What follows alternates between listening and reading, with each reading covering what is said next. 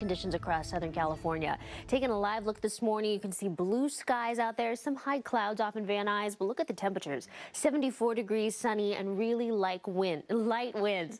LAX, same story, a little bit hazy off in the distance, but temperatures in the upper 60s. So it's really comfortable. Maybe bring a sweater if you're going to be voting out there later this evening. Today, it's pretty mellow, and temperatures are too. In the 70s throughout noon, and if you're taking your ballot a little bit later this evening, just keep in mind temperatures are going to dip into the 60s. So again, all about the layers, but comfortable conditions today are all going to shift as we head into tomorrow. We have those winds returning, and this Santa Ana event is going to be even more powerful than what we saw earlier in the week. So I'll break it all down in the full forecast, but for now, Philip, I'll toss it back to you. Okay, Shayla, thank you. Enjoy the temperatures, the calm winds we feel out there today, because it is all going to change heading into tomorrow.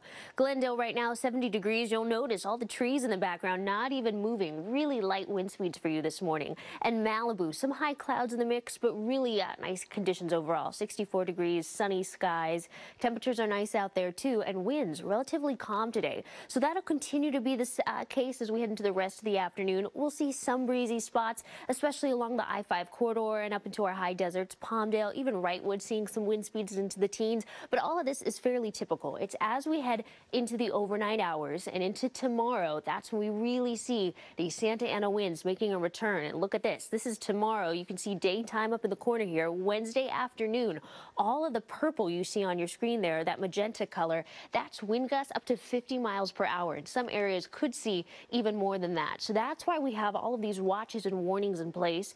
Out into the Inland Empire and even into some of our mountains, Crestline and Big Bear, we have this high wind watch. So these are wind speeds, sustained winds, anywhere from 20 to 30 miles per hour. Gusts, though, could be up to 55 miles per hour.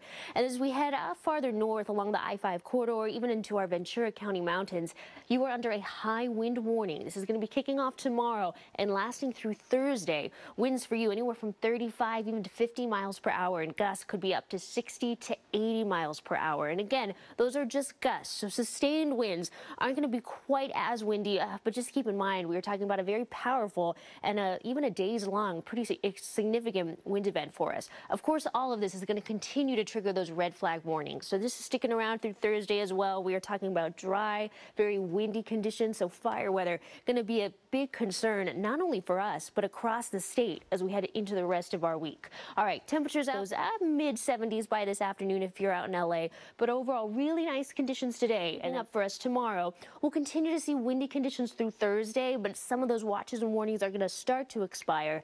And then it's not as we head we head into this weekend that we start to see some more really comfortable conditions Saturday, tomorrow, and those winds continuing to last through Thursday. We'll have more news and weather coming up after this break.